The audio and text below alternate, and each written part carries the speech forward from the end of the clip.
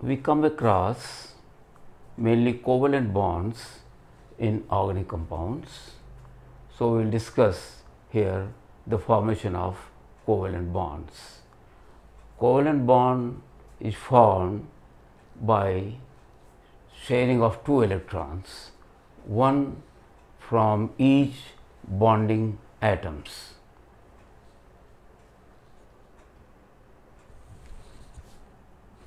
If you take hydrogen molecule formation, hydrogen has one electron. When this forms bond with another hydrogen atom,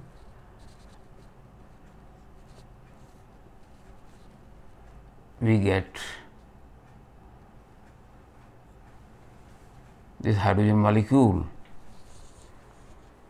For simplicity, we write it as HH. So, this is a covalent bond. Hydrogen has one s orbital and one electron in it, another hydrogen atom which must have opposite spin to combine with this. These atomic orbitals now overlap each other to form the molecule.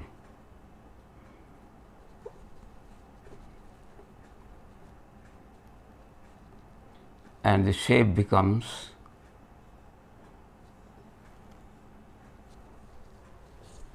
of this type. This has now two electrons revolving around the two nuclei.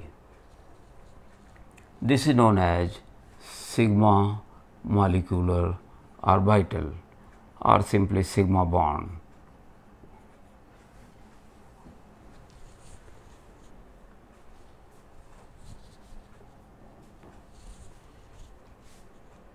Energy of a molecular orbital is lower than the sum of energy here.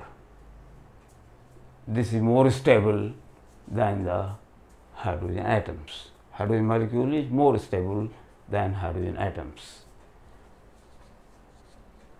This type of bonds are encountered in organic compounds. So, we will take carbon now and see how carbon atom forms bonds.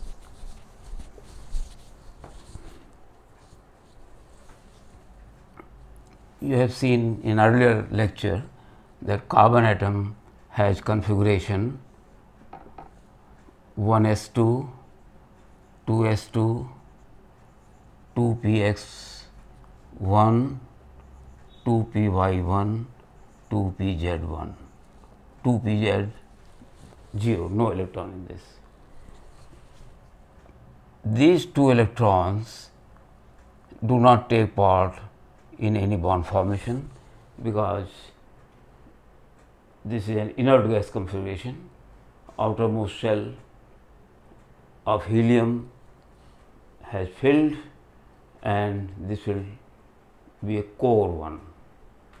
These four electrons will take part in bond formation.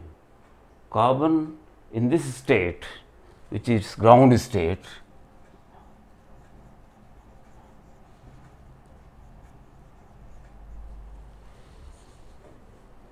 does not form bonds.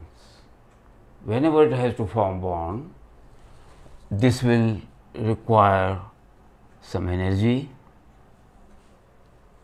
and this is the same energy level. So, this has an option to occupy this vacant orbital and this occupies it.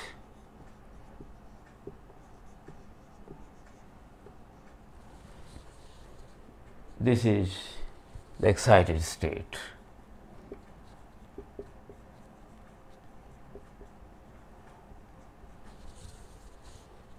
The energy required here is compensated when this carbon atom will form bond later on, and that becomes a stable molecule.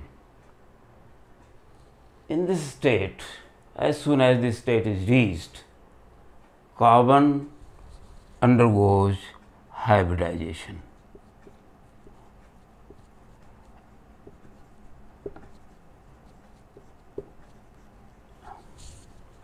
Hybridization is a process in which the orbitals of same energy level undergo blending, thereby forming the same number of new hybrid orbitals.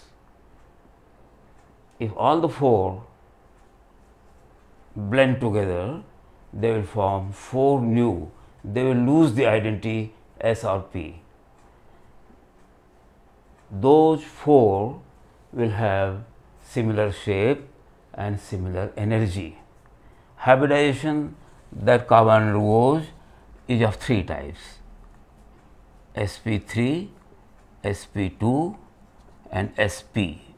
One you can write, but sp1 is not written. So, first you have to see when it undergoes sp3 hybridization or sp2 or sp. When carbon has to form bonds with only 3 atoms,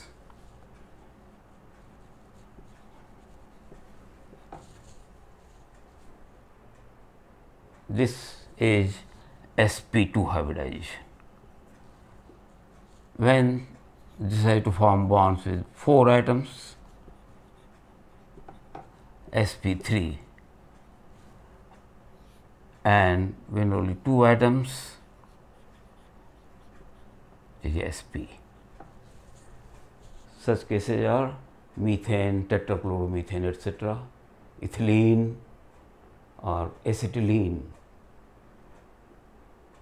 So, we will first see now what is sp3 hybridization.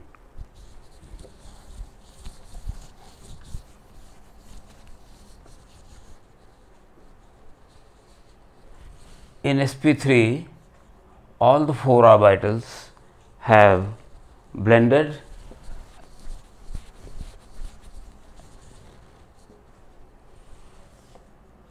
and the shape of the orbitals is,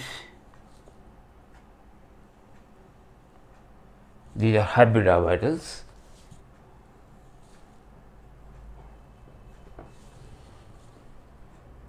These 4 orbitals are inclined to each other at an angle of 109 degree and 28 minutes, somewhat lesser than half of a degree is 28. In other words, it can be said that they are directed towards the vertices of a regular tetrahedron.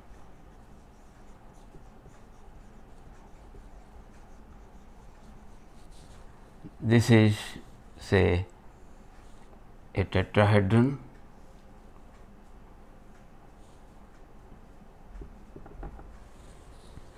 Four faces, 1, 2, 3 and 4.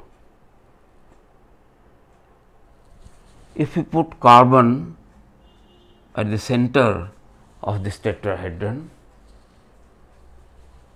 you have and meet this point with vertices. You have 4 lines. They are directed at an angle of 109 degree and 28 minutes. So, it will be somewhat like this.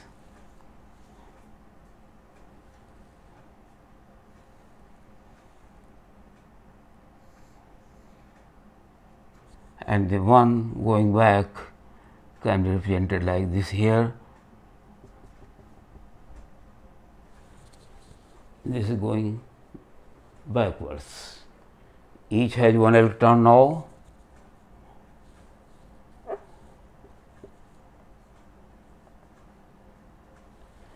And is ready for bond formation.